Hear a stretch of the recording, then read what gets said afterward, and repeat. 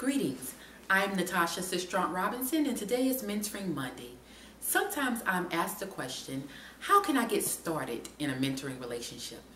And a quick response to that, I think, would be to eat together, to have a table fellowship. In Acts 2, verse 42, we see that it reads, "They devoted themselves to the apostles' teaching, to the fellowship, and to the breaking of bread, and to prayer."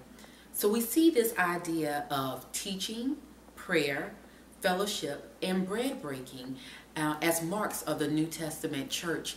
And I really think it's a very intimate way, fellowship and breaking of bread together, to meet someone where they are, to get to know someone, to develop a relationship. And I think it's a good place to start developing a mentoring relationship.